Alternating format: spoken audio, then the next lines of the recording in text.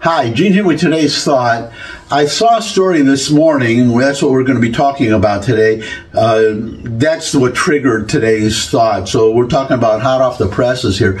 There's a company, I don't remember, it went by so fast, I don't remember the name of the company, but their employees, either they get, what they're doing is they're instituting another one of these diversity, equity, inclusion courses, DEI, the initials that it's known by. And I don't know, I don't remember if it's a requirement, honestly, whether it's a requirement for being hired at all, or they get some kind of, or to keep their jobs, or they get some kind of reward for taking the course, higher pay or something. All I know is that this company is instituting this course, and the obvious question is, why can't these companies just stick to creating a good product and selling it at a good price? They have these other missions, and you would have thought they would have learned from, Dylan Mulvaney, Bud Light, remember that? Put a transvestite, a man cosplaying as a woman on their beer cans, and their sales went, way, way down, where they remain today, Bud Light.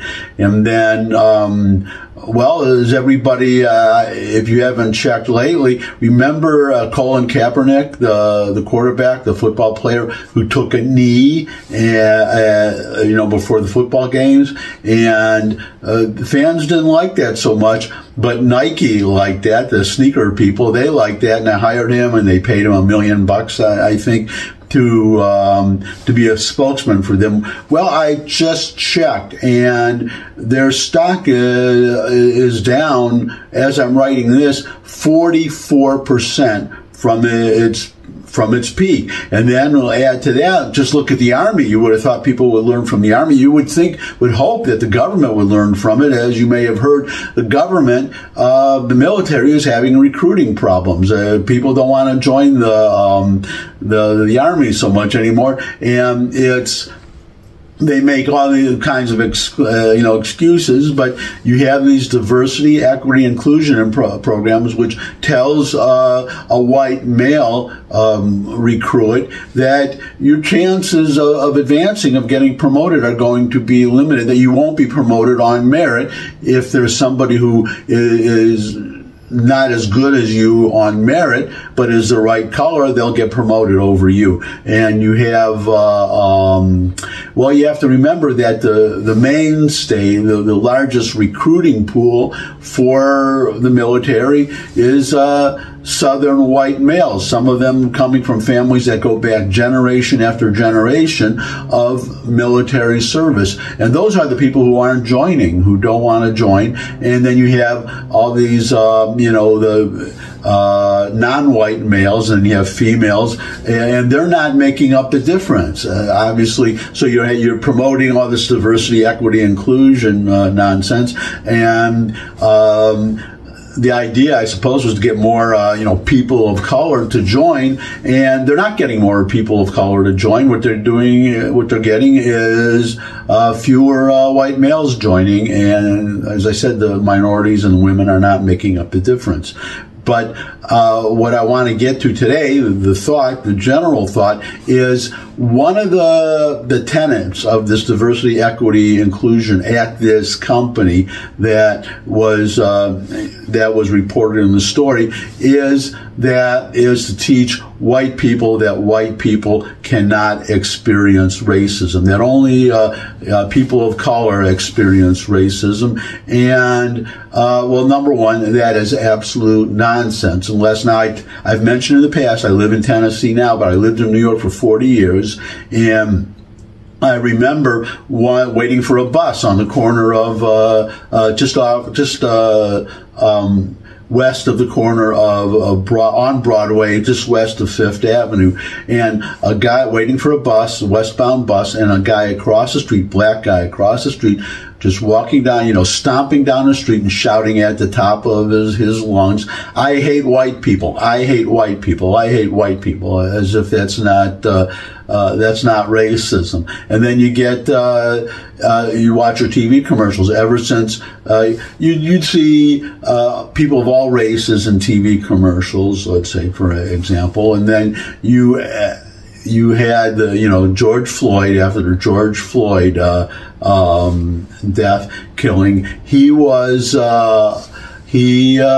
suddenly overwhelming numbers of minorities, black people, in TV commercials. And, you know, there was not, when there were, no one put out a message, or would, or could, without getting really condemned, put out a message, or just an unwritten understanding in the advertising industry to, we want more white people, we want more white males in our advertising. But obviously the message has gone out, not just on merit. If you know, a minority black talent is better, then that person, if that's the best you know, auditioner for a commercial, that person should get it. No problem with that. But obviously the message has gone out, whether explicit or implicit, to just about only hire minorities now for commercials. I mean, you see,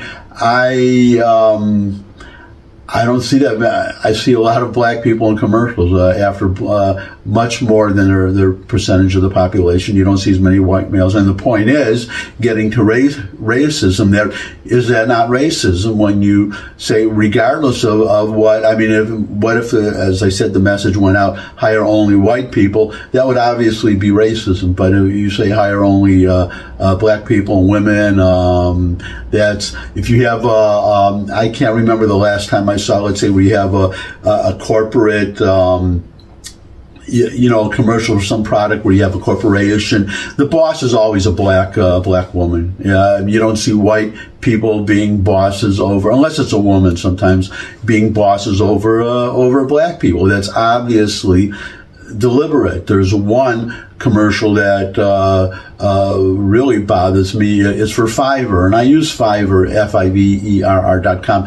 They're a website for freelancers to get work for, you know, graphics, and in my case for music, for mixing music recordings. But so the commercial is, you have a white male, black woman, and they're looking through binoculars across the street through the window at another company, you know, an employee behind a desk, and say, why is this company, our competition, beating us, doing so much better? And they say, well, that's a secret. They're using Fiverr. They're hiding people. But they have, in one, so you have, then the guy says, as they're looking at, nothing to do with the product, nothing to do with the commercial. But the white male says, because there's like a dog sitting on the desk, and say, boy, that dog looks really real, when you can see that it obviously is. And you have another commercial, maybe you've seen it, where the white male is saying, this is the one that really gets me. He's saying, why are they working through these binoculars? Why are they looking through the dark? Why are they working in the dark? And the black woman, you know, she goes, sighs, and takes off the lens cap from the binoculars. And in other words, this guy was looking through, he didn't realize he had the lens cap on the binoculars. But imagine that the other way around, where the white guy is the one who's the smart guy, and the black woman is the one who says, why are they working in the dark? And that's, you'd have a real a maelstrom of protests, and that company would really be in trouble. And not just that, by the way, while we're on the subject, if I can digress, because you see so many of these commercials, say, where it's a husband and a wife, and even worse, are children, and the woman is the wise person, and the husband is silly, and he's a dummy, and she chastises him for doing something stupid. You've seen commercials like this, I know. I'm sure you have, if you watch TV at all.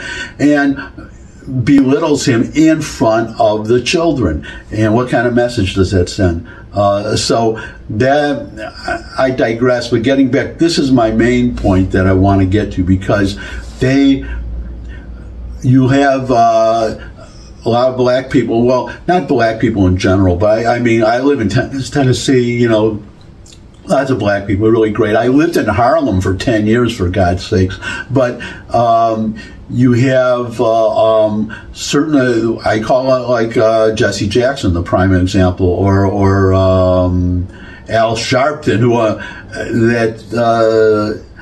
they race hustlers is the term I would use, race hustlers. And you have they say, well, they say you can't understand when you say America is pretty much, there are pockets of racism here and there and here and there, just like there are pockets of anti-Semitism here and there, and unfortunately I have to say more and more of it in blue cities, like such as New York, or college campuses, where even in in Nevada there was Israeli lecturer, you know, a guest lecturer, who was chased off, you know, forced off the stage by pro-Hamas protesters, and the police, the campus security were right there, and they refused to do anything. They did not evict or throw out the protesters who were disrupting, but they asked the professor, the lecturer, I don't know if he was a professor or not, but they asked him to leave. And the security said, well, these protesters were just exercising free speech. And the lecturer said, well, what about my free speech? I'm here to speak. And free speech free speech means speaking in turn. The other guy, when not speaking over somebody or preventing somebody else from speaking, that is not free speech. But this is where the hypocrisy comes in, that I put in the title today's thought, where you have these race hustlers say, well, you can't say that racism, that everybody, they'll say every white person is racist. If your skin color is not black, you are a racist. And if you don't think so, well, how can you know? You're not black. How can you know how we feel? And that, what I'm saying is, they don't seem to believe in the reverse. Yeah, I say that, I just told you the example of the guy walking down the street, commercials, all that. And I say, well, white people get racism from black people, and I've seen countless examples of black racism against Asians. I saw, I think I told this story before, of when I lived in New York, when I was living on East 95th Street, there was on First Avenue, there was a Korean deli, and you know, they caught a black woman shoplifting. Okay, she was shoplifting. She wasn't a customer being harassed because of her race. She was shoplifting. They caught her in the act, and she, you know, instead of feeling guilty or running away, she looked right at the Korean, one of the Korean workers, and said,